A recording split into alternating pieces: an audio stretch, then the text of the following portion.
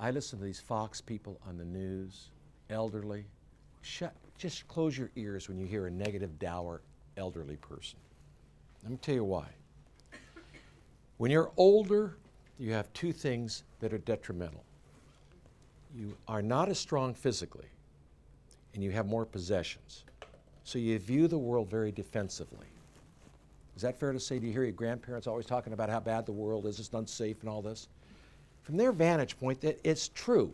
They got a bunch of possessions and they're not strong. Now, we have two narratives of how to raise a child. Garrett, are you listening?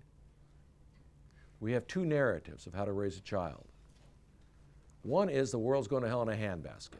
Everything's dour, everything's bad, bad, bad, bad, bad, bad. And the other one is, you know, this is kind of an interesting world. It works. The people stop at the red lights, they go on the green lights. It kind of works. Los Angeles is much cleaner than it used to be. I mean, you look at the optimism. Do you think you're going to make a hell of a lot more money if you look at everything, how it works and works right, or how dysfunctional the world is? What do elderly look at?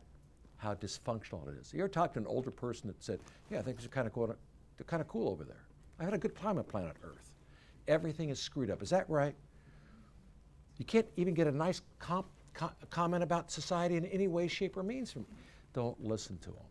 The world is great. It's getting better. But you all at your age have two narratives. One is these dour people are correct.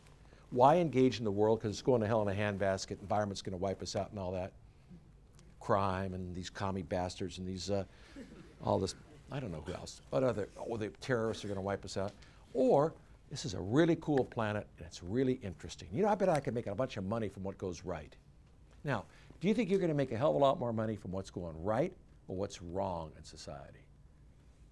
You're not going to make a dime from what's wrong and dysfunctional. You're going to make all the money from what's right in society. People are honorable and trustworthy. I've done it in my career. I found people always rose to the level of trust I gave them. People are innately good. Remember Hobbes and Rousseau, they had that little argument? People are innately good. They want to do a good job.